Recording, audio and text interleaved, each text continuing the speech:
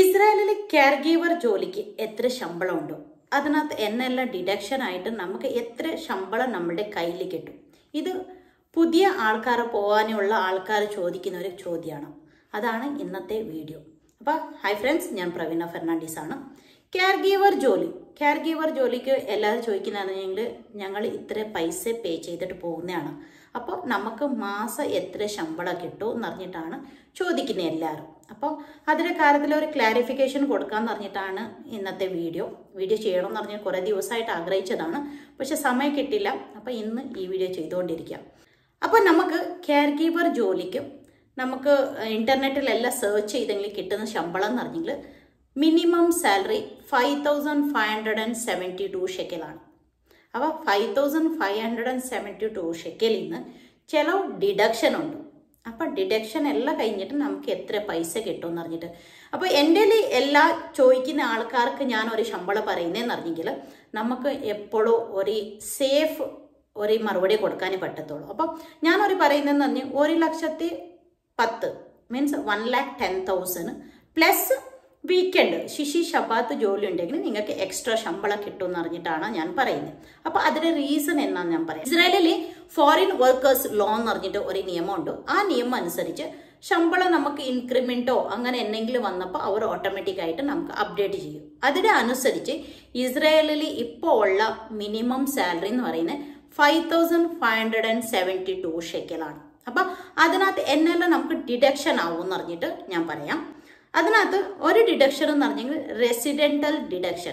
നമുക്ക് ഈ റെസിഡന്റൽ deduction fix ആയിട്ട് പറയാൻ പറ്റത്തില്ല, ഇത്ര തന്നെ കട്ടാവും എന്ന് പറഞ്ഞിട്ട് നമുക്ക് പറയാനേ പറ്റത്തില്ല.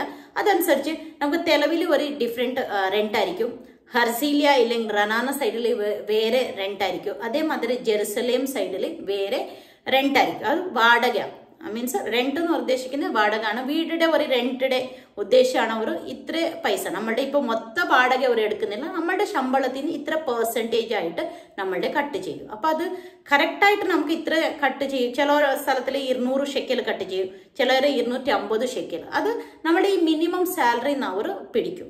അത് കഴിഞ്ഞ പിന്നെ നമ്മുടെ ഉള്ളതെന്ന് പറഞ്ഞെങ്കിൽ അഡീഷണൽ ലിവിങ് എക്സ്പെൻസസ്. നമ്മളുടെ താമസിക്കുന്ന ഒരു എക്സ്ട്രാ എക്സ്പെൻസസ് എന്ന് പറഞ്ഞെങ്കിൽ ഒന്നത് കറണ്ട് ബില്ലായിരിക്കും. അതിൻ്റെ അനുസരിച്ച് അതൊന്ന് 86-87 ഷെക്കലാണ് പറയുന്നത്.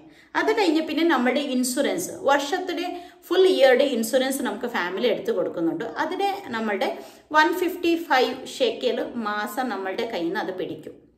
ബാലൻസ് പൈസ ഫാമിലി ഇടും. അപ്പോൾ അത്രയൊന്നും പൈസ അല്ല, ഒരു വർഷത്തിന് 2,300-2,400 ഷെക്കലാണ് ഒരു വർഷത്തെ ഇൻഷുറൻസിന്റെ പൈസ ആവും. പക്ഷെ നമ്മളുടെ കയ്യിൽ നിന്ന് മാസത്തിൽ 155 ഷെക്കൽ നമ്മുടെ ശമ്പളത്തിൽ നിന്ന് പിടിക്കും.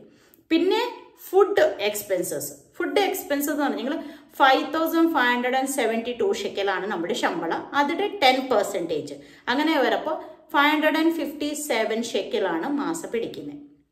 ഓക്കെ, ഇത്ര ഈ ഡിഡക്ഷനാണ്. പിന്നെ നമുക്ക് അത് എല്ലാം ലെസ് ചെയ്യപ്പോൾ ഈ 5,572 ഷെക്കലിൽ നിന്ന് ഈ പൈസ ലെസ് ചെയ്യപ്പോൾ ഏകദേശം 4,500 ഇല്ലെങ്കിൽ 4,600 നമ്മുടെ ശമ്പളം. അപ്പം 4,600 എങ്കിൽ പിന്നെ നമുക്ക് വീക്കെൻഡ് 100 ഷെക്കലുണ്ട്, അത് ഫിക്സ് ആയിട്ട് എല്ലാവർക്കും കിട്ടും. അത് അനുസരിച്ച് അപ്പം നമുക്ക് 5,000 ഷെക്കൽ ശമ്പളം.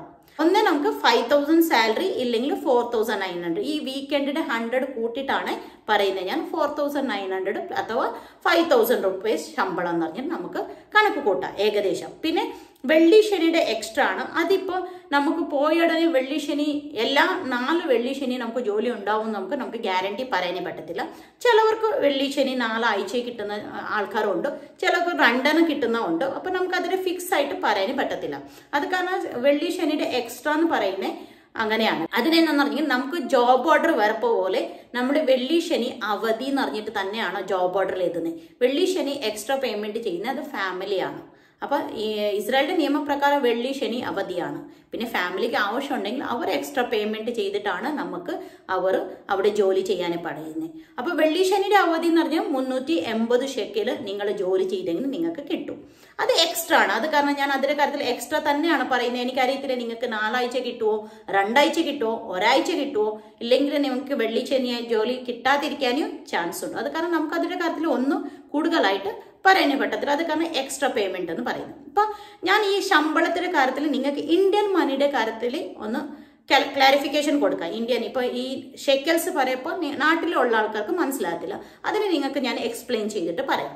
അപ്പോൾ നമ്മൾ ഗൂഗിളിൽ പോയിട്ട് നിങ്ങൾക്ക് കാണാൻ തോന്നേ ഗൂഗിളിൽ പോയിട്ട് നമ്മൾ ജസ്റ്റ് ടൈപ്പ് ചെയ്യാം shekel rate in rupees. Okay, അടിച്ചു.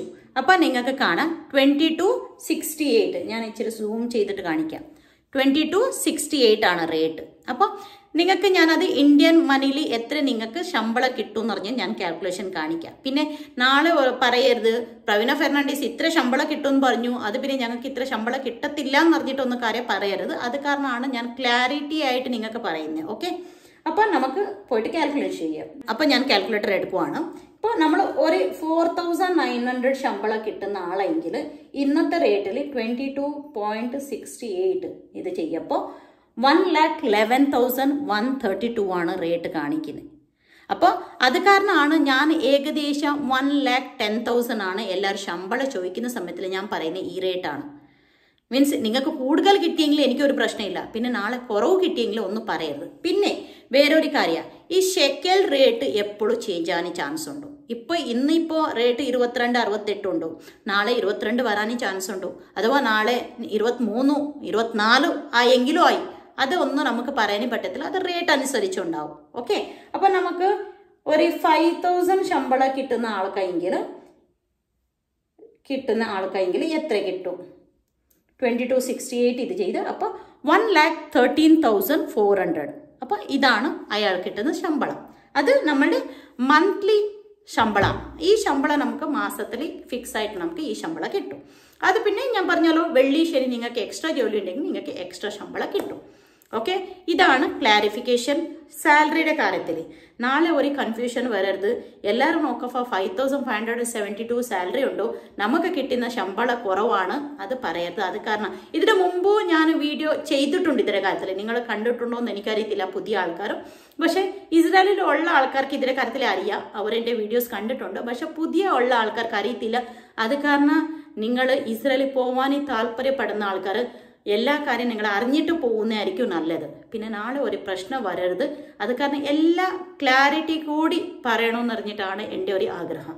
ഇസ്രായേൽ കാരിഗീവർ ജോലിക്ക് പോകാൻ താല്പര്യപ്പെടുന്ന ആൾക്കാർക്കായിട്ടുള്ള ഒരു ഡോക്യുമെന്റ്സിന്റെ കാര്യത്തിൽ ഇതിനു മുമ്പ് ഞാൻ പറഞ്ഞിട്ടുണ്ട്, ഇപ്പോൾ പിന്നെ ഒരു റിപ്പീറ്റ് പറയാം. Passport copy first and last page, self and സ്പൗസ്ഡ്. അപ്പോൾ കെട്ടിയോളായെങ്കിൽ കെട്ടിയോൻ്റെ പാസ്പോർട്ട് വേണം, കെട്ടിയോന് പോകുന്നെങ്കിൽ കെട്ടിയോളുടെ പാസ്പോർട്ട് വേണം. അറ്റ്ലീസ്റ്റ് 3 ഇല്ലെങ്കിൽ 3.5 വർഷം വാലിഡിറ്റി.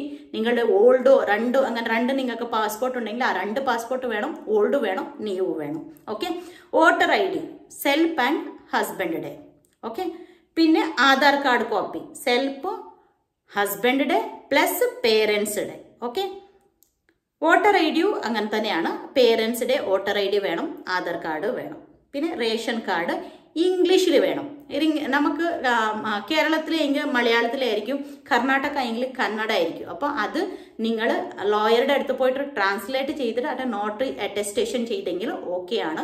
മീൻസ് ചില നമ്മളുടെ ഭാഷയിൽ തന്നെയാണ് റേഷൻ കാർഡ് വരുന്നത്, അത് ഇംഗ്ലീഷിൽ ട്രാൻസ്ലേറ്റ് ചെയ്താൽ മതി. ഓക്കെ, പിന്നെ ബർത്ത് സർട്ടിഫിക്കറ്റ് ഇംഗ്ലീഷ് വേണം. മലയാളം ഉണ്ടെങ്കിലും ചില സ്ഥലത്ത് മലയാളം ഇംഗ്ലീഷ് ഉണ്ടാവും. ബിക്കോസ് ഞങ്ങൾക്ക് ഇവിടെ കർണാടകയിൽ കന്നഡം ഇംഗ്ലീഷും ഉണ്ടാവും. അത് കാരണം 2 ലാംഗ്വേജ് ഇല്ലെങ്കിൽ അത് ഈ മലയാളം മാത്രമെങ്കിൽ അത് നിങ്ങൾ ഇംഗ്ലീഷിൽ ചെയ്യണം. പിള്ളേരുടെയും ബർത്ത് സർട്ടിഫിക്കറ്റ് വേണം. ഓക്കെ, മാരേജ് സർട്ടിഫിക്കറ്റ് പഞ്ചായത്തിൽ നിന്ന് വേണം. ഓക്കെ, മാരേജ് സർട്ടിഫിക്കറ്റ് പഞ്ചായത്ത്, കേരളത്തിൽ പഞ്ചായത്ത് രജിസ്ട്രേഷൻ ഉണ്ട്. ഞങ്ങൾക്കെങ്കിൽ കോർട്ട് മാരേജിൻ്റെ, കർണാടകയുടെ ആൾക്കാർക്ക് കോർട്ട് മാരേജിൻ്റെ മാരേജ് സർട്ടിഫിക്കറ്റ് ആയെങ്കിലും മതി. ഓക്കെ, പിന്നെ 10th +2 നഴ്സിംഗ് ചെയ്തിട്ടുണ്ടെങ്കിൽ ഇല്ലെങ്കിൽ കെയർ ഗീവർ അല്ലെങ്കിൽ നിങ്ങൾ ട്രെയിനിങ് ചെയ്തിട്ടുണ്ടെങ്കിൽ അതിൻ്റെ സർട്ടിഫിക്കറ്റ്സ് വേണം. പിന്നെ പിള്ളേരുടെ സ്കൂളിൽ നിന്ന് ഒരു ലെറ്റർ വേണം. പിള്ളേർ ഈ സ്കൂളിൽ പഠിച്ചുകൊണ്ടിരിക്കുവാന്ന് പറഞ്ഞിട്ട് സ്കൂളിൽ നിന്ന് ഒരു ലെറ്റർ വേണം. പിന്നെ PCC അതെല്ലാം പിന്നെ എടുക്കാനുള്ള കാര്യമുള്ളൂ. PCC അഫിദവിത്ത് അതെല്ലാം ലാസ്റ്റ് ആയിട്ട് ചെയ്യാനുള്ള കാര്യമാണ്. PCC ഒന്ന് 10-15 ദിവസത്തിൽ കിട്ടും. അഫിദവിത്ത് എല്ലാം പെട്ടെന്ന് ചെയ്യാൻ പറ്റുന്ന കാര്യമാണ്. പിന്നെ അത്യാവശ്യം നല്ലപോലെ ഇംഗ്ലീഷ് സംസാരിക്കണം. നല്ലപോലെ എന്ന് പറഞ്ഞെങ്കിൽ നല്ല ഗ്രാമർ വേണ്ട, പക്ഷെ നിങ്ങളിൽ ആരെങ്കിലും ഇംഗ്ലീഷിൽ എന്നെങ്കിലും ചോദിച്ചെങ്കിൽ എംബസിയിൽ നിങ്ങളിൽ എന്നെങ്കിലും ചോദിക്കുന്ന സമയത്തിൽ നിങ്ങൾക്ക് അത് മനസ്സിലാക്കിയിട്ട് തിരിച്ച് മറുപടി കൊടുക്കാൻ അറിഞ്ഞിരിക്കണം. അല്ലാതെ നല്ല ഗ്രാമറായിട്ട് ഫ്ലൂയൻ്റ് ആയിട്ട് ഇംഗ്ലീഷ് വേണമെന്നില്ല. പക്ഷെ നിങ്ങൾക്ക് എന്തെങ്കിലും ചോദിച്ചെങ്കിൽ തിരിച്ച് മറുപടി കൊടുക്കാൻ അറിഞ്ഞിരിക്കണം. അതാണ് ഇമ്പോർട്ടൻറ്റ് ഇംഗ്ലീഷ്. ഓക്കെ. പിന്നെ അറ്റ്ലീസ്റ്റ് ഒന്ന് SSLC പാസ് വേണം. SSLC ഫെയിൽ ആയെങ്കിലും പ്രശ്നമില്ല. SSLC ഫെയിൽ പ്രശ്നമില്ല. പക്ഷെ ഇംഗ്ലീഷ് നല്ല അറിയെങ്കിൽ ഓക്കെ ആണ്. ഓക്കെ. ഇതാണ് ഇമ്പോർട്ടൻ്റ് ഉള്ള കാര്യങ്ങൾ പേപ്പേഴ്സിൻ്റെ കാര്യത്തിൽ. പിന്നെ 20 ഡേയ്സ് ബോംബെയിൽ ട്രെയിനിങ് ഉണ്ട്. ഓക്കെ. എല്ലാ മാസത്തെ സ്റ്റാർട്ടിംഗ് വീക്കിൽ ട്രെയിനിങ് ഉണ്ട്. ആർക്കെങ്കിലും ഇസ്രായേൽ പോകാൻ താല്പര്യം ഉണ്ടെങ്കിൽ എനിക്ക് വാട്സപ്പിൽ മെസ്സേജ് വിട്ടെങ്കിൽ മതി. ഞാൻ നിങ്ങൾക്ക് മറുപടി കൊടുക്കുന്നതായിരിക്കും.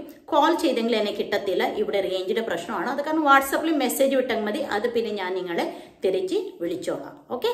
എന്നെങ്കിലും ചോദിക്കാനെങ്കിലും ഡൗട്ട് ഉണ്ടെങ്കിൽ എന്നെ വേണമെങ്കിൽ എൻ്റെ ചോദിക്കാൻ ഞാൻ അതിന് മറുപടി കൊടുക്കുന്നതായിരിക്കും. അപ്പോൾ ഇത്ര കാര്യങ്ങളാണ് ആൾക്കാർ എൻ്റെ ചോദിക്കുന്ന ചോദ്യങ്ങൾ ഇനി മറുപടിയായിട്ട് ഞാൻ ഇന്നത്തെ വീഡിയോ ചെയ്തിട്ടുണ്ട്. ഇന്ന് സാലറിയുടെ കാര്യത്തിൽ കറക്റ്റായിട്ട് ക്ലാരിഫിക്കേഷൻ ഞാൻ തന്നിട്ടുണ്ടോ, എന്നാലും ഡോക്യുമെന്റ് വേണമെന്ന് പറഞ്ഞിട്ട് ഞാൻ പറഞ്ഞിട്ടുണ്ട്. പിന്നെ നിങ്ങൾക്ക് താല്പര്യം ഉണ്ടെങ്കിൽ അത്യാവശ്യം നല്ല ഇംഗ്ലീഷ് വേണം. SSLC പാസോ ഫെയിലോ പ്രശ്നമില്ല. പക്ഷെ അത്യാവശ്യം നല്ല ഇംഗ്ലീഷ് വേണം. ഓക്കെ. ഇതാണ് ഇമ്പോർട്ടൻ്റ് ആയിട്ടുള്ള കാര്യങ്ങളും. ആർക്കെങ്കിലും കെയർ ഗീവർ ജോലിക്ക് ഇസ്രായേലിൽ പോകാൻ താല്പര്യം ഉണ്ടെങ്കിൽ എന്നെ കോൺടാക്ട് ചെയ്യാം. ഞാൻ നിങ്ങൾക്ക് സഹായം ചെയ്യുന്നതായിരിക്കും. ഓക്കെ. ഇത്രേ ഉള്ളൂ ഇന്നത്തെ വീഡിയോ. ഈ വീഡിയോ നിങ്ങൾക്ക് ഇഷ്ടപ്പെട്ടെങ്കിൽ ലൈക്ക് ചെയ്യുക, കമൻറ്റ് ചെയ്യുക, നിങ്ങളുടെ ഫ്രണ്ട്സിനെ ഷെയർ ചെയ്ത് കൊടുക്കുക. എൻ്റെ ചാനൽ ഇതുവരെ സബ്സ്ക്രൈബ് ചെയ്തില്ലെങ്കിൽ ചാനൽ സബ്സ്ക്രൈബ് ചെയ്തിട്ട് സപ്പോർട്ട് ചെയ്യാം. താങ്ക്